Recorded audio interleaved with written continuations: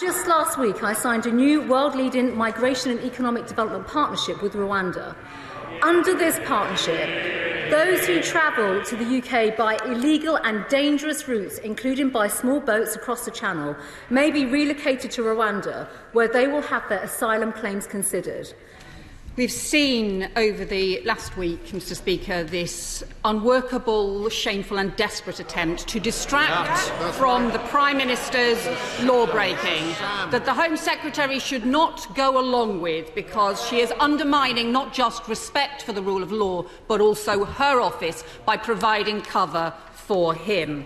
The policies that she has announced today are unworkable, unethical and extortionate in the cost for the British taxpayer.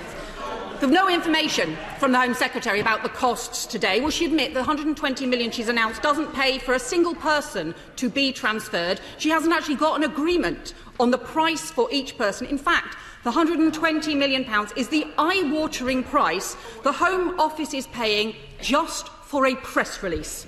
So what's the rest of the cost? What is this year's budget? How many people will it cover? The Home Office has briefed it might be £30,000 per person to cover up to 3 months' accommodation, but that is already 3 times more than the ordinary cost of dealing with an asylum case in the UK, and her statement says she's going to provide 5 years of cost. Well, in Australia, offshoring costs £1.7 million per person. That is over 100 times more than the ordinary asylum cost from here. So where is all the money going to come from in order to fund this plan?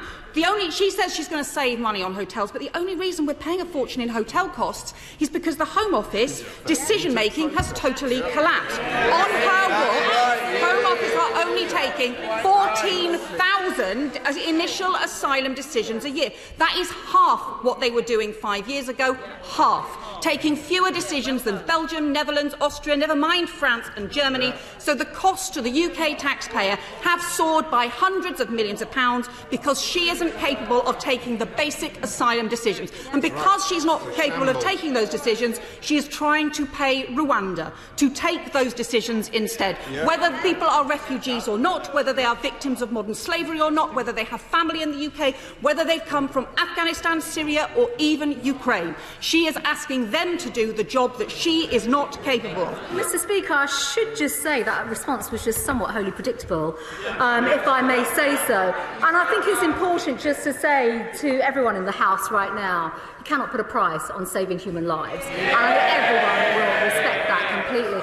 And, Mr Speaker, if I may, the Honourable Lady was a minister in the Blair government when the powers that have given this government to undertake the legal basis of this policy were introduced back then.